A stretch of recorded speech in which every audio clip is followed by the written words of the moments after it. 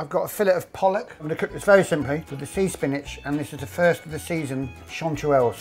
I suppose being brought up by the seaside, there's a thing about being on the water. There's something nice in the morning when you sort of wake up. I like making the most out of things that have come into season and have a short season. So these chanterelles, for example, I'll have them for a couple of months and then they'll be gone. My hard and fast rule when I'm cooking is no more than 3 ingredients on the plate. Yeah, my larder is kind of really where the hub of the kitchen is.